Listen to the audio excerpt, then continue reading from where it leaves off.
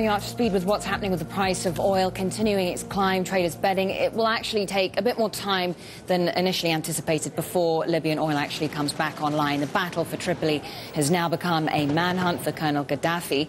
After sweeping into the capital yesterday, the fight is centered around the dictator's compound, but he's still nowhere to be seen. Qaddafi's son and heir, Saif al-Islam, made a defiant appearance in Tripoli. Designed to quash reports of his capture, he told supporters the regime had, quote, broken the backbone of the rebel offensive.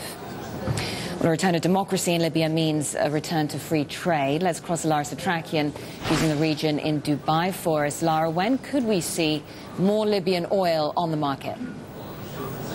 Well, Maryam, analysts saying today that markets got ahead of themselves yesterday when the price of Brent crude dropped on hopes that light sweet crude from Libya would ramp up quickly. Remember how quickly it dropped from 1.6 million barrels per day down to less than 100,000 barrels per day.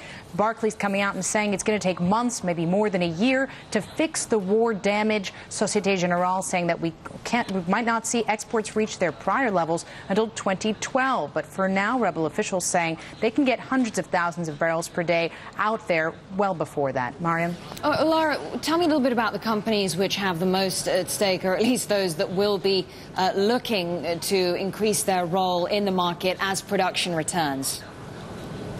Well, it's certainly European firms that have had the biggest hand in Libya's oil sector so far. Companies like Eni, Repsol and Total. And for others like BP, it was a matter of pure potential, billion-dollar offshore exploration deals that were waiting in the wings. Yesterday, we heard from Eni's chairman. He said that he's confident his company will get back to work, that old contracts will be honored in the new Libya. On a business angle, I would say that, of course, is very good news because Libya is a big resource of commodities or energy commodities for Italy and for Eni. We have about 13% of our revenues coming from there. So the fact that the market is opening up again is definitely good news.